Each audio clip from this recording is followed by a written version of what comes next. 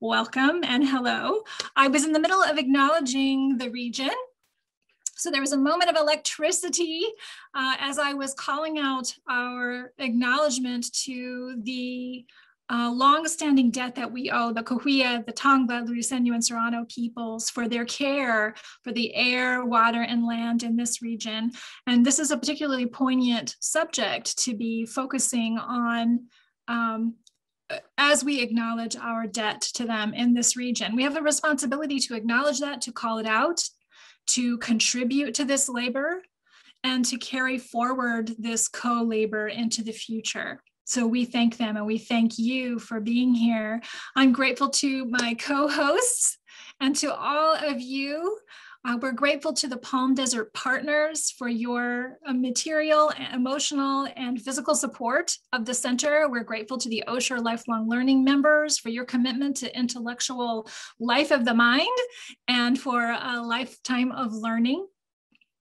If you are interested in this topic, which I think you are if you've hung with us past our exciting beginning here, then you might be interested in another event coming up on April 6th. We have a series called Science Fiction and the first installment will be Science Fiction and Climate Crisis. We'll be featuring the Hugo and Nebula Award-winning author Kim Stanley Robinson in conversation with some folks, and it looks to be an exciting event. And we also have a project called the Patriotism Project, a series of 4 community conversations. We hope you'll find that information on either the Osher site, the Palm Desert site, or our own website at ideasandsociety.ucr.edu. All right, enough of that. Let's quickly segue into how this night will go. We are going to transition to 2 folks. Hopefully they're also going to be here with us. We have 2 faculty members from the campus here to present their views on pivotal moments in environmental history. So they'll have each about 5 to 7 minutes to present their take on this topic. Then they'll have a few minutes to develop a conversation between the 2 of them, and then we'll open it up to all of us to be able to ask questions and sort of tease out some of these lines of thinking as we think about the moments in the past in the movements toward environmental consciousness, justice, and that builds this long history, and then think about the current moment and where we might go in the future. So I'll introduce them in the order that they'll be presenting here tonight. So first up will be Philipp Lehmann. He's an assistant professor of history at UC Riverside. And before coming to Southern California, he worked as a researcher at the Max Planck Institute for the History of Science in Berlin, Germany. He's published on the history of colonial science and early climate change theories. Quite interesting. And he's currently putting the finishing touches on a manuscript that examines the long history of climate engineering in North Africa and Europe from the late 19th to the middle of the 20th century. And our second presenter tonight is Jade S. Sasser. She's an associate professor in the Department of Gender and Sexuality Studies. And her work explores how environmental problems, such as climate change and toxic exposures, intersects with women's bodies, women's health, rights, and reproduction. Her first book on Infertile Ground, Population Control, and Women's Rights in the Era of Climate Change was published in 2018 by NYU Press, and she's currently engaged in several research projects and the intersections of climate justice activism, energy access, and environmental emotions. So obviously they come to us with a wealth of experience. So let me get out of the way and welcome Philipp in to present for us first. Philipp, are you ready? Yes, you're both ready. All right, so I'll hand it off to you. Thank you very much, Catherine, for the introduction. And thank you, everybody, for joining us for this event. I'm going to go share my screen now, if I can do that. Let's see. All right, I hope that works for everybody. Jade, can you give me a thumbs up if you can see a black screen right now? I see a black screen, yes. Perfect. All right. So I think Jade and we picked very different pivotal moments in the history of the environment or the history of environmental science, environmental activism. And I would love to hear also from the audience afterwards what you would pick as your most pivotal or one of the most pivotal moments in environmental history. I would like to start my very short talk today with a picture that most of you have seen probably in one context or another. It is the blue marble photograph taken from aboard the Apollo 17 spacecraft in 1972. And it has become an iconic image for the environmental movement, and it has become a symbol of both the interconnectedness, but also the fragility of the Earth, a small blue planet floating in the vastness of space. But that is not what I want to talk about today. Instead, I would like to show that both a global perspective and a sense of environmental precariousness or environmental crises were there long before 1972 and even before the 20th century. And one could identify a number of different events and developments in that history of global environmental consciousness. But the one that I have chosen today is, I think, one of the most important ones, but also one of the maybe most forgotten or least known ones. And so I will take you here, which despite appearances are not the mountains surrounding Palm Springs, but rather mountains in the Libyan desert, which is one of the driest parts of the Sahara in North Africa. On this map, showing the relative aridity of North Africa, the Libyan desert is slapdash in the middle of the dark red zone that is the most arid zone on the border of modern-day Libya and Egypt. And the Libyan desert was also a waypoint on the travels of this man here with the impressive facial hair. His name is Heinrich Barth, a German geographer in the pay of the British government, and thus a kind of standard example of a 19th century explorer. And I won't go into the details of his travels here, except to say that he was later celebrated in Europe as the discoverer of rock carvings and paintings in the Libyan desert. And these rock paintings were this is one example of them, often portraying human hunters and large mammals, which had been, and these rock paintings had been preserved by the arid climates of the desert. And I say that Barth was celebrated as the discoverer of these images because, of course, the story was much more complicated and much more colonial than that. On his travels in the 1850s, Barth had been taking notes about all kinds of geological, biological, and ethnographic information on his travels. And it was, in fact, his North African guides, seasoned caravan travelers who already knew about the rock art and led Heinrich Barth and the other European travel companions to these rock paintings and rock carvings.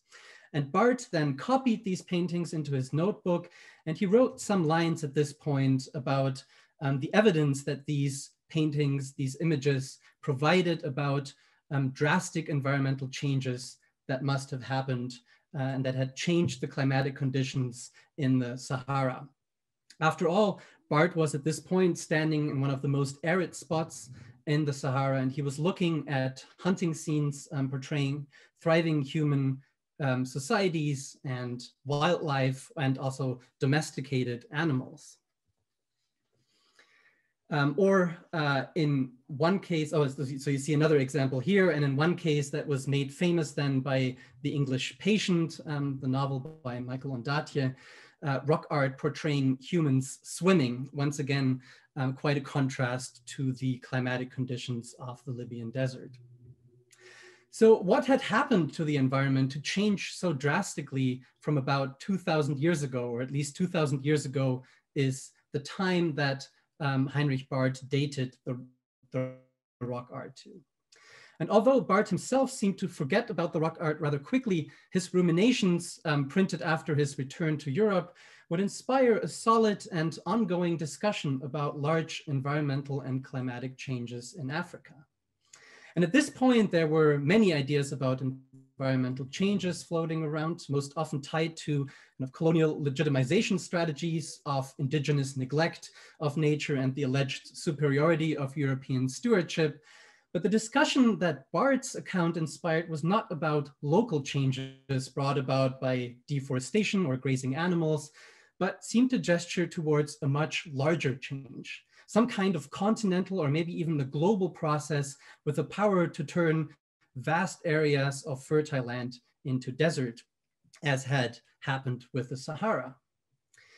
And so now the debate about these large climatic changes ultimately petered out around the turn of the 20th century. And there was no scientific consensus what had actually happened. And climatologists at this point, they could not agree whether there had actually been these large climatic changes that Bart and some others were arguing for, nor could they explain what could have caused these changes. There were ideas about orbital changes of the Earth, sunspots, volcanic activity, and there was even already a kind of nascent discussion about the effect of greenhouse gases on climatic conditions. But none of these models could be proven or disproven, and thus the discussion, as I said, petered out, and people kind of jumped off the discussion around the turn of the 20th century, although there were some continuing discussions about changing climates, especially in Africa, the Middle East, and in other arid regions around the world.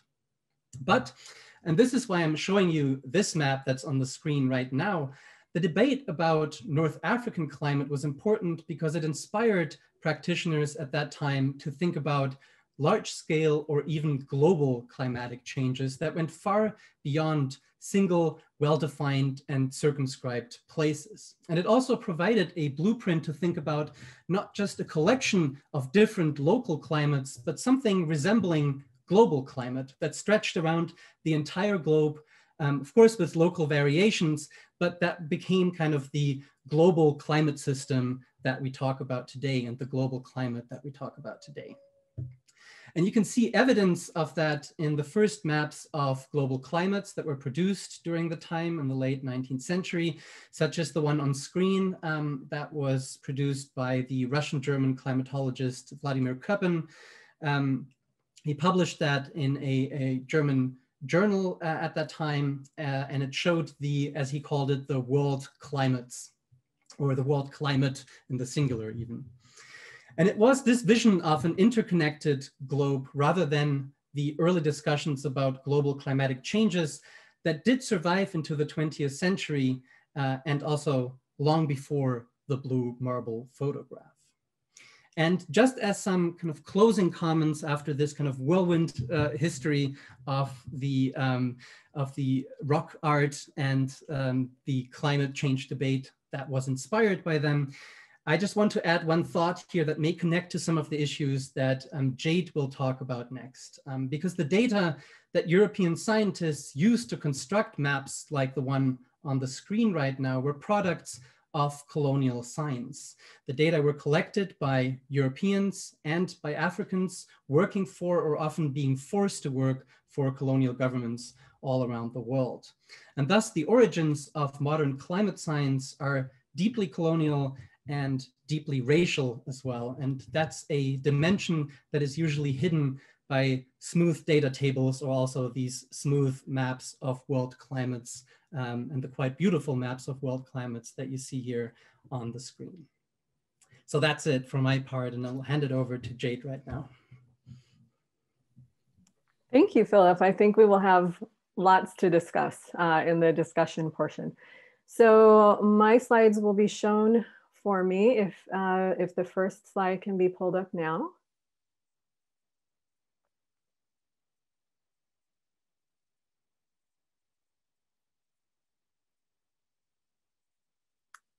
Okay, thank you. So my pivotal moment in environmental history is the moment at which the environmental justice movement started. And I chose this moment for a couple of reasons. The first being, I'm not an environmental historian. However, this moment is the single most important pivotal moment that shapes my work and my engagements around environmentalism, environmental activism, and environmental and climate justice. And it's also a near history that many people are completely unaware of, I think most or probably all of us at this point have heard the term environmental justice. Many people don't know specifically how it is defined, and many people don't know how this sort of framework and movement arose. So I want to give us some brief historical context for that. Okay, so those that are familiar with environmental justice typically point to an event that happened in 1982 when the state of North Carolina announced a plan to move soil that had been heavily contaminated with PCBs, toxic persistent pollutants. They were going to move this soil from 210 miles of state roadside land, and they were going to place this contaminated soil in a landfill in a place called Warren County. Warren County happened to be the county in the state with the highest proportion of Black residents and the second highest proportion of impoverished residents, again, in the entire state. So that decision by the state of North Carolina triggered a wave of protests in the local community, and that's what you see in the slide here. These protests were based on civil rights demonstrating strategies developed in the 50s and 60s. They included things like the kinds of protests that we're familiar with, people carrying signs, picketing, blocking traffic. But here in particular, we see an example of the kind of street theater or performance-based protest strategies in which protesters in the community staged a die-in. So you have people laying in the roadway. They were not only blocking the trucks that were bringing that contaminated soil to be dumped in their community, but they were also doing a performative display of what it would look like for people in this community to die as a result of these toxic wastes being located nearby, contaminating soil and contaminating the water that they relied on.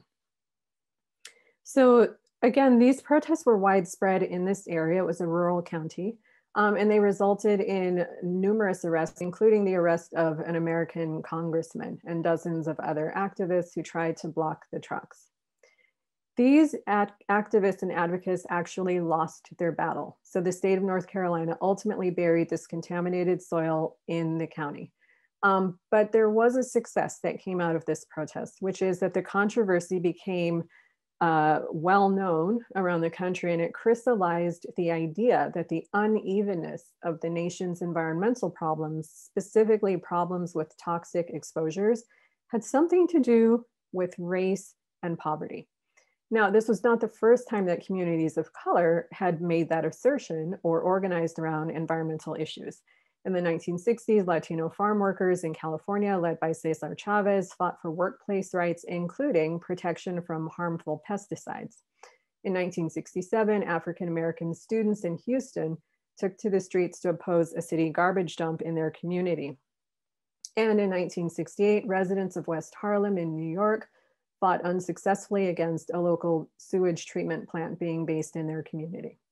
So this was not the first incident, but this Warren County protest marked the first instance in which an environmental protest led by people of color gained widespread national attention.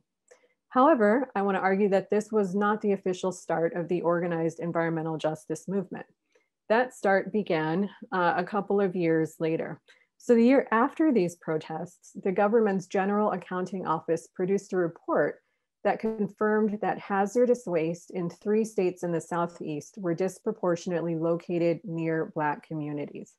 And so leaders of color began to get together and say, we know that these kinds of environmental toxic exposures have everything to do with the racial makeup of local communities, but we can't prove it, at least not systematically. We need a way of demonstrating that this isn't a series of isolated incidents.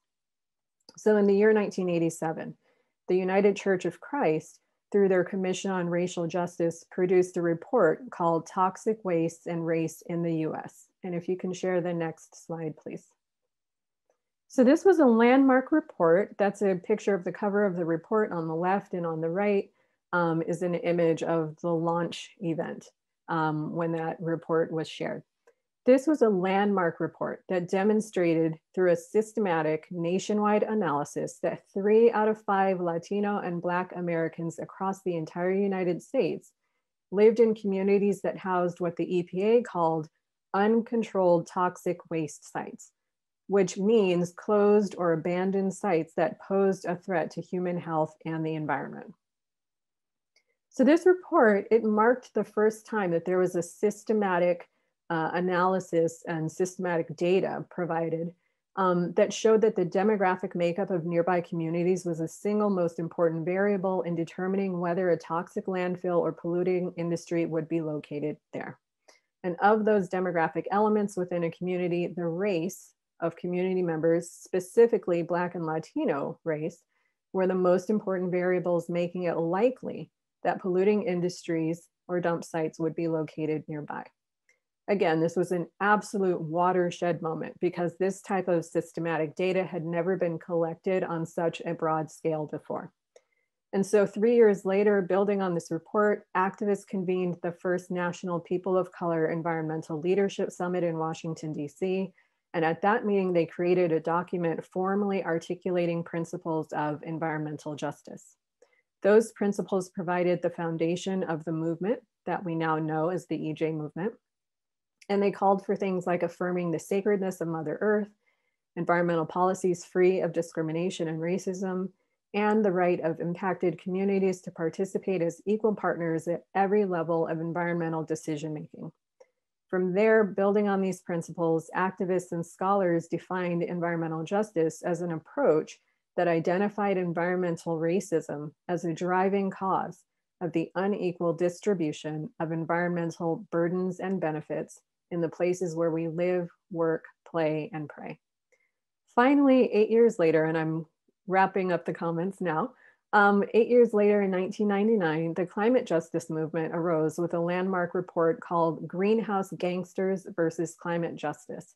And this report drew directly on these EJ principles that were articulated through this report and subsequent meetings. But they broadened them to apply to regional and global level institutions and policies. Climate justice was defined as an approach recognizing that, quote, the solutions adopted to ward off global warming can't fall hardest on low-income communities, communities of color, or the workers employed by the fossil fuel industry. Climate justice means fostering a just transition for these constituencies to a healthier and more just environment to work and live in. So here we are 20 years later. In 2019, the Green New Deal was introduced to Congress by Alexandria Ocasio-Cortez. It's a plan that pushes us to finally, as a society, actualize those principles across our economy. It remains to be seen whether or not we will do so, but the progress or the process of achieving progress on environmental and climate justice continues. And thankfully, there are concrete proposals introduced in government and pushed forward continuously by activists today. So I'll leave it there. And I think that Philipp and I will have a brief conversation and then we'll open it up to everyone else. So I'm sure the two of you saw threads and overlaps and topics. One obvious one, just to get the crosstalk started, as folks, and folks, if you're listening, which I hope you are listening, this is fascinating, please drop your questions in the Q&A button that you'll notice down at the bottom of the webinar screen. You can use the chat for other hellos and goodbyes, but we'll want questions for the panelists to be dropped in that Q&A window. So as you're getting your questions ready, one thing I noticed between the two presentations, and please correct me if I'm not noticing something that I should be noticing, please draw it to my attention. But I noticed, Philipp, you and Jade, both of these pivotal moments relied on the kind of reproducible tools of analysis of bureaucracy and government. We have reports and maps, and we have reports coming out, and leveraging those tools, one that, by the way, covers up the work of folks who were primary sources, and on the second hand, attempts to uncover folks who are being harmed by these government actions. So just as a sort of a soft prompt, what is your take on the ways in which your moments, although so disparate and so separated by time, tend to overlap? That's a great question, Catherine. And for me, I actually intentionally chose this moment because there is a way in which the work that was already being done by activists who were drawing attention to the environmental harms being done in their communities, they weren't being taken seriously, and their messages weren't being amplified on the scale at which they could bring about policy change. And so there was a lot of discussion over the decades, starting from the 60s when these kinds of movements began to arise through until the early 80s, in which movement actors said, we know what is happening in our communities. We know that our community members are getting sick. We know that they are disproportionately getting sick and dying compared to members of other kinds of communities who are not dealing with the burden of these kinds of toxic exposures. We know it, but we don't have a way of systematically arguing our case in such a way that policy leaders, government officials, elected representatives, and others will actually pay attention and make policy changes. And so community members reached out to leaders at this particular church, knowing that church leaders had engaged in a variety of different forms of activism, but that they also had the ability to do this research too, and to amplify the research on a broader scale. And so in this instance, the legitimacy of scientific data is what made it possible for environmental justice to move from being a series of claims made by local communities of color to a national movement that was taken seriously by government leaders and the basis for systematic policy change. Yeah, maybe I'm gonna take this kind of into a slightly different direction, because I think this issue of race, of environmental justice is so important, and it's also such an important moment for the academy and for environmental history right now. So I'm an environmental historian. I've attended the large conferences of environmental history over the past 10 years or so. And it has been quite interesting to see how this topic of race, of environmental justice has become much more prominent in the work of a lot of scholars. And I think this is particularly important for environmental history, which has been for a long time seen as, and with some justification, as a field that was dominated by not only white males, but also by white male narratives.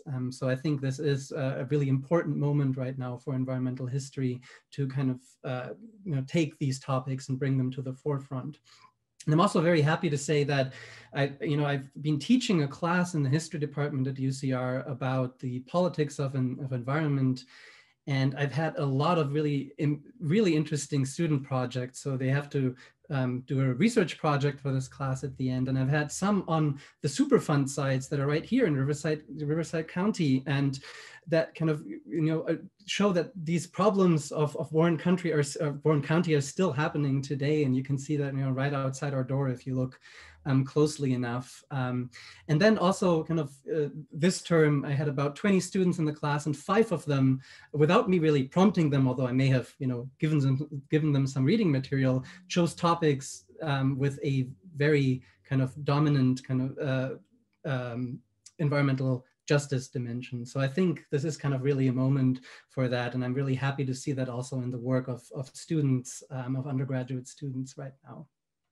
And I think then there's one point, Jade, that you brought up, and that's about scientific data, or scientific reports and the importance of them. And I think this is something that is, that in my research, especially when I'm looking to kind of communicate not only with other historians, but also with kind of a larger public, that I'm often kind of wondering about, because what I'm talking about here is data that were collected in the late 19th century, mostly in colonial contexts. And this, as I say, is a deeply colonial, it's also a deeply kind of racial story that I'm talking about, but these are data that are still being used today in climate models.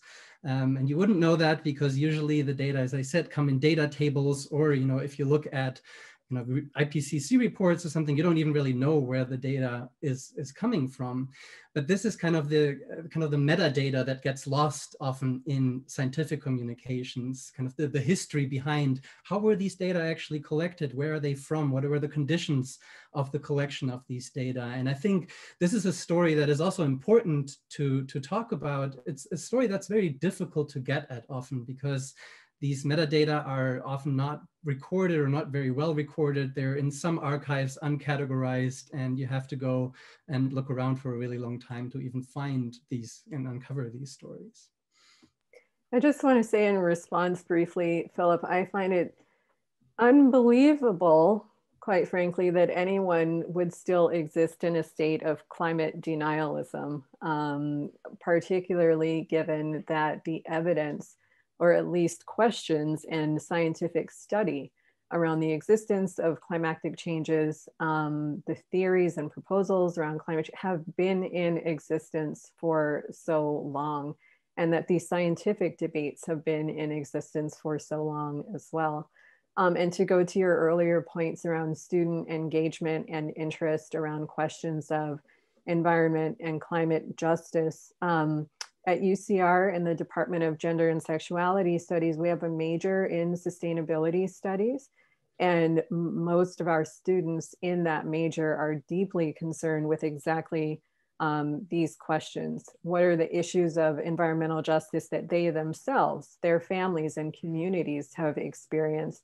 Their understandings around climate change are fully informed by these questions of climate justice. So they're coming into the classroom already with really sophisticated critiques of the fossil fuel industry, of how corporations extract and use resources, of how communities of color, low-income communities, indigenous communities are really being burdened by the impacts of climate change while not experiencing the benefits that these other actors are creating for themselves. And so what I find is really exciting is that young people are very much at the forefront of the movement for climate justice, but I think it's also important that we in older generations don't put all of the burden of responsibility on young people for finding all of the solutions and saving all of us when older generations have created and sustained the problem. Yeah, that's definitely true. Very important point there.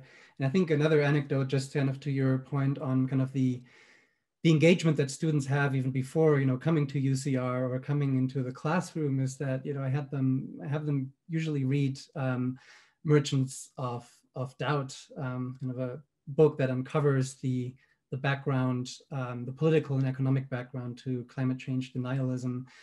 And it is well written. It's an engaging book, but also the student response that I often get now is, yeah, we know that already. So like, let's move on from that, which, you know, I find really, really exciting that, you know, the students are already one step further than I, you know, than I think definitely I was at their age.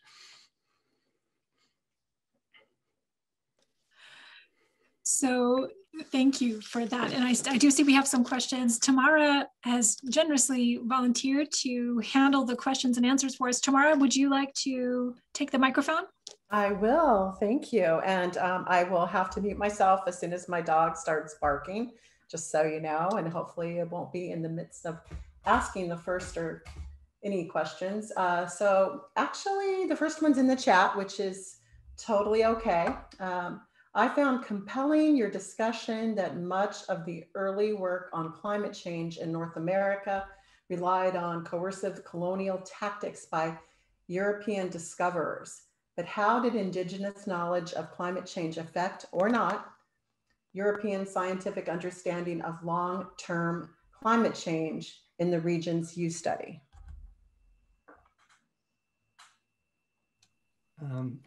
Great question, Steve. So it's a very complex story, as in so many cases, but because the indigenous contributions were often explicitly, or I guess explicitly written out of the stories. And so it's a really kind of difficult job to uncover them. And the longer kind of the 19th century went on, you also see less and less reference to indigenous knowledge appearing in climatological treatises or climatological articles. And I think this was also kind of going along with the kind of general thrust of colonial legitimization attempted by European powers and also by the European scientists that worked in and on Africa to devalue the knowledge of Africans and kind of put European knowledge on a pedestal to kind of have legitimization for the colonial efforts. But it still found its way in there because when Europeans first kind of started to survey and do climatological surveys of colonies in Africa, and they needed to do that because they wanted to know what kind of economic potential these colonies had. They kind of approached the environments with a very European mindset of kind of, regular seasons, usually 4 seasons, and annual rainfall statistics. But that doesn't tell you very much in kind of semi-arid or arid environments, which work very different with kind of rainy seasons rather than kind of the European seasonality that we have. And there you can actually find kind of explicit references often to indigenous knowledge and indigenous informants that basically taught the colonizers and the colonial scientists on how to report on climates in the region. And your question was particularly about kind of large climatic changes. And there it was often, at least kind of earlier in the 19th century. This is really kind of the period from 1850 to 1870, before kind of the time of high imperialism in the late 19th century, is that Europeans did often use narrative accounts and kind of oral accounts by Africans to kind of argue for environmental changes that had happened, over 1, 2, or maybe even further generations back. On the other hand, though, as the 19th century went on and Europeans needed more climatological information about past environmental and climatic conditions, they then often valued Roman and Greek accounts from antiquity over African accounts. Thank you. I'll go to the next question. This one is in the Q&A. Alejandra says, thank you so much for these fascinating comments. I was really struck by how differently you both thought about what pivotal moments are. So I know you explained why these moments, but I would love to hear you think out loud about these differences. Thanks again. These talks are great. Thank you. So that's to both of you. So I think if I understand it correctly, the question is how we think of what constitutes a pivotal moment in and of itself. And I think that for me, it's a great question because what this history of environmental justice describes or reveals is that there are a series of pivotal moments. And I'm the one who selected one and said this was the pivotal moment for my own reasons, and the reasons being exactly what Philipp just described. So the embodied knowledge of these communities of color was available and was being circulated for a number of years, and it was being largely ignored. So why this moment was pivotal for me is because that sort of local embodied knowledge of communities of color was now elevated to a different plane and able to enact change that would reverberate through the decades around the world. There are local environmental justice movements in countries around the world. Climate justice is a global movement, and it would not exist without this organizing and activism in environmental justice. But again, the ability to go from local embodied knowledge of these really very marginalized community members to a cohesive, organized movement on a national scale that was given attention. It's the question of scale that for me defines what made the moment pivotal. That's actually a perfect transition point, because it's also scale that I was thinking about, though kind of in a different way. Because for me, if you look at the environmental movement today, and especially kind of also the climate change debates, climate change politics that is happening today, it's often about the global, right? It's the global climate, it's global warming. And it's an important term, but it's also a very problematic term. I won't go into the details of that, but I think we definitely have something that resembles kind of a global environmental, global climatic vision these days, that we think of the Earth as kind of a single system, and the climate as kind of a single system that works all around the globe. And I think when you usually trace back these histories, and this is why I started with Blue Marble, I think this is usually situated somewhere in the middle of the 20th century, which no doubt was an extremely important moment for that vision to really come to the forefront. But for me, it's always been interesting to kind of think about, well, I think if you go back to the 19th century, there is definitely something there already, and this scaling up is already happening. Not quite as much in the public eye as it then does in the 20th century, but it is a process that has been going on much longer. And then, the moment that I chose in the end is clearly from my own research and is something that I've been thinking about. You could also choose other ones, but I do think this is one that is really important, and it's one that is, mostly forgotten, or at least kind of not talked about very much. Thank you both. We have another question. This is from our friend Jennifer Prado. Regarding the disconnection between the data and the sources and stories behind them, I'm wondering how much of a factor do either of you think that perhaps the veil of objectivity under which science is conducted, reported, etc., plays in how we address environmental justice?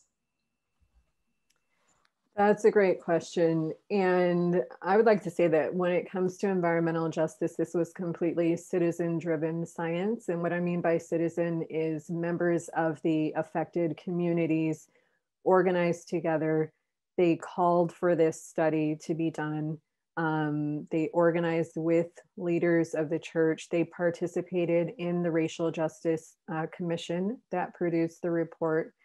So I would argue that the veil of objectivity is a very permeable veil in this instance, because this was values-driven science in which the most impacted community leaders were at the helm.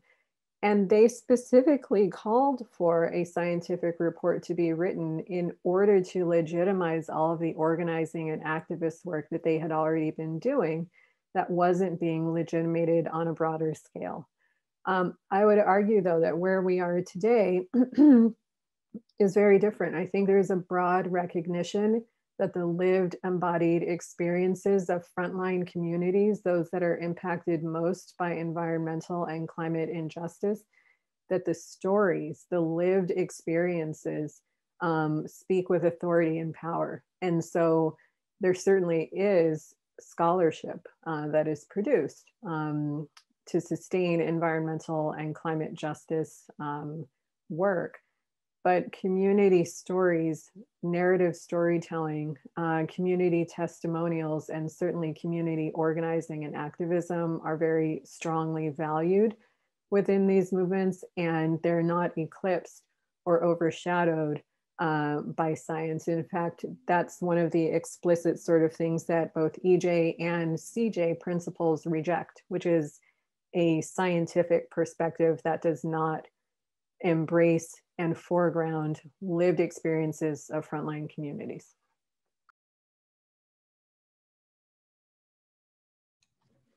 Yeah, that's a really deep question. And I think, the time that I'm working, or my research focuses on the kind of second half of the 19th century, is a really important point to look at there as well, because this is where we have the construction of the kind of disciplines that we know today, the construction of scientific objectivity and the kind of setting of norms of what that would mean. And again, this was done in the context of European science, which was at that point a kind of very colonial science, and it tried to move away from embodied experience at that point, and tried to move away from anything that could be seen as subjective. Although even then, you know, as I said, it apportioned, or it still categorized things differently. As you know, African accounts would be categorized as too subjective to take into account, whereas Roman and Greek accounts would be seen as, for some reason, objective.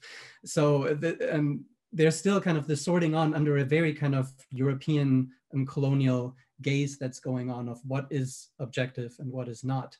And I think even today, I mean, Jade, you're completely right that there are movements to kind of dismantle this kind of idea of objectivity in science as well, and kind of move towards new models of what scientific validity would mean. But it is difficult to kind of, it's still there. We're still living with the heritage of the late 19th century.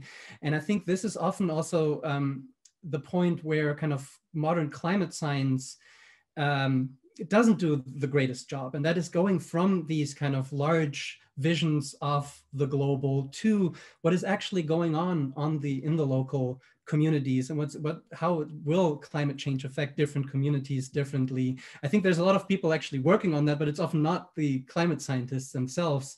And so it would be, and this is kind of what is being done more and more today too, to build these kind of interdisciplinary groups. But there you run into kind of problems of how can, you know, social scientists, humanities scholars, and climate scientists work together. It's a big challenge today still, I think. And yeah, one very important one. Thank you. We have a question from Stephen. Jade, I really enjoyed hearing about your work. This question may come out of left field, but to what extent would you say the US is a leader or a laggard in terms of efforts across the globe to address these issues? To what extent are these movements supported or undermined by the nature of the dominant economic system? I know that is such a broad question, he says, that it cannot be addressed here, but I was just wondering how you sort out these questions. Good luck. Thanks. I would answer that in two ways. I would say that when it comes to activist movements, the US is a leader, particularly around climate justice. So for example, we have a near history of very strong, very engaged youth leadership from the United States participating in global scale climate policy meetings. So every year at the end of the year, there's a meeting called the COP, or Conference of Parties meeting. It's a meeting in which policymakers, government officials, and scientists and activists from around the world come together to discuss progress toward shared climate change policies, progress toward adapting to climate change, toward mitigating climate change. And youth activists from the United States have consistently been at the forefront of pushing forward a climate justice agenda in partnership with youth from other countries around the world. But I think that youth activists from the US have had a longer history of engaging with mentors and older activists here in the US who have developed these frameworks that have circulated to other places. Now that's on the activist scale. The other way that I want to answer is the question of the government scale.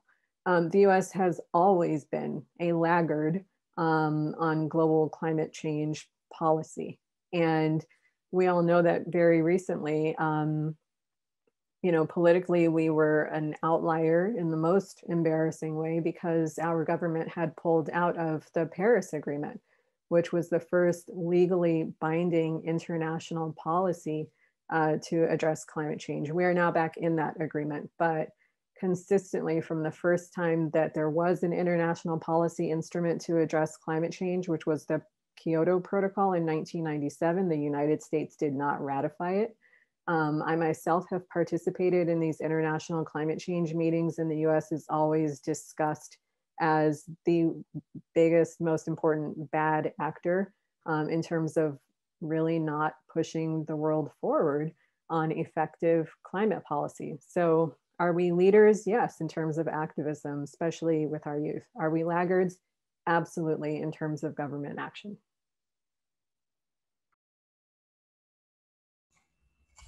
Thank you. We're near 7 o'clock. I will ask one final question and then I'll kick it over to Catherine. So we talked a lot about global actions. What are people doing to work toward environmental and climate justice locally in the Inland Empire and at UCR? Well, in the Inland Empire, Philipp alluded to this. There's an organization called the Center for Community Action on Environmental Justice. They've been doing environmental justice work for decades now. The organization started with a toxic landfill that was located on up kind of on a hill above a local community called Glen Avon, which is close to Riverside. And during a series of storms, runoff from that toxic site ran into a community. It ran into the streets and yards of a neighborhood. And most disturbingly, it ran into the playground of an elementary school. And so parents and teachers became really concerned with the fact that no one was doing anything about it. And the site that had produced the toxins and dumped them there weren't even acknowledging what they had done. Through activism, that became the first California Superfund site. Their activism continues today. There's a lot of other EJ activism in the Inland Empire. And at UCR, one thing that's going on is that I and others participate in what has just been developed, which is a system-wide UC Center for Climate Justice. And that center is launching on Earth Day, April 22nd, as well as the 23rd. People can come and participate virtually. There will be lots of activities. You can learn a lot about climate justice and have fun. There will be music and spoken word performances. So I'll send around a flyer. Please come. Yeah, I don't have very much to add for that. I mean, in UCR, there's a number of kind of also interdisciplinary research groups, like the Breathe cluster, for example, that deals with kind of air pollution and climate change as well. And there's other research clusters, other kind of interdisciplinary groups that are working on the issue. And yeah, and in the Inland Empire, there's a couple of groups as well. And there's also a couple of local politicians that are really concerned about this problem. So I think it's always, it makes a lot of sense sometimes to go to some of the city hall meetings and community meetings and kind of hear what's going on in your community, whether it be Palm Springs or Riverside or San Bernardino.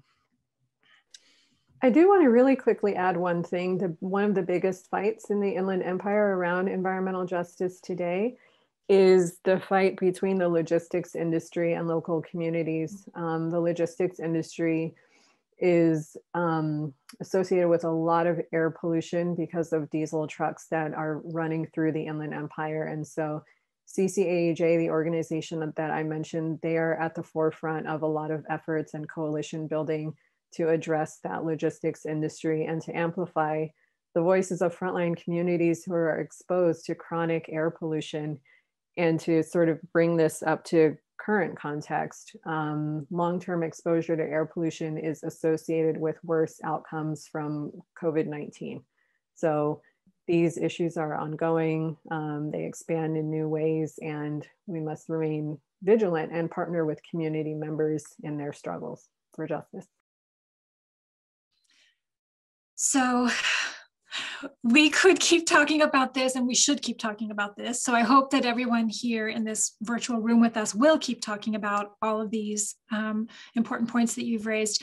I want to ask, by way of segue toward a transition back to folks' lives this evening, away from this event, I want to ask you both we've been reflecting on the past, we've talked about issues in the present.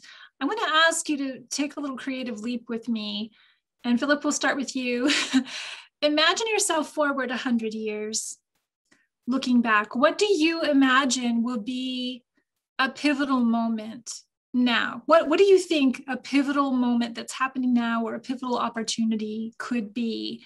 100 years from now, you're looking back and someone's giving a talk at Palm Desert Center and they say, this is the pivotal moment from 2021 or from this era. How would you respond to that, Philipp?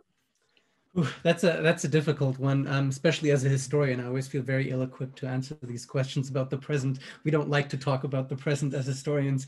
But I do think kind of the movement, and this is a movement that is very much run by the younger generations for climate justice and environmental justice on kind of a global scale. We really see that kind of these movements that were really national movements have come together and kind of formed as a kind of international or even kind of transnational group, with the help also, of course, of social media and kind of the ease of kind of communicating with one another. And I think that's going to be something that people will look back at and see as a very important kind of also a grassroots moment.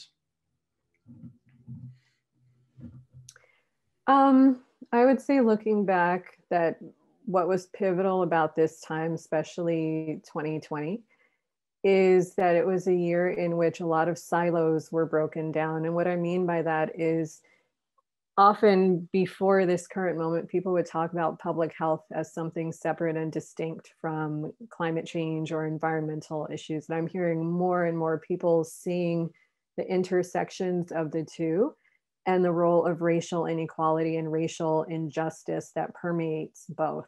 So for me, I'm excited to see those walls breaking down. I'm excited to hear more people recognizing that public health is not separate and distinct from environmental and climate injustice, and neither are separate and distinct from racial and social inequality. And hopefully we can have better integrated policies because we're having more comprehensive, integrated kinds of discussions. May it be so. And may we all be motivated and aware to do our part. So thank you both. It's been a pleasure to host you, a pleasure to listen to your research and to your reasons and to think these thoughts alongside you and everyone who joined us for the event. Thank you all. Please stay connected, stay informed, and we hope to see you again at future events at Palm Desert Center, at your meetings with the Osher Lifelong Learning Institute, or through the events at the Center for Ideas in Society. So long, everyone. Thank you for being with us. Be safe, be well, and we hope to see you again soon. Bye-bye now.